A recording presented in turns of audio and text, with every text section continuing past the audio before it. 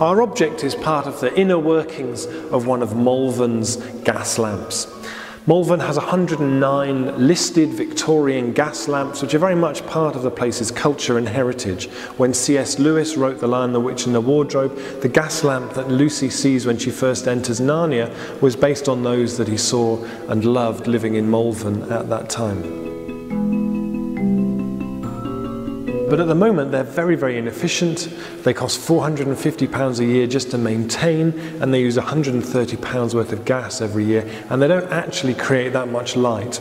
So at this point enter Transition Malvern Hills' energy and lighting group, known locally as the Gasketeers, who decided that actually within that problem there was potentially a very exciting solution. So they set to work, they surveyed all the lamps, they thought we can do a lot better than this, and through their work, the team that they've built up around trying to crack this, they have managed to reduce the maintenance costs every year down to £40, and they now only use £14 worth of gas every year.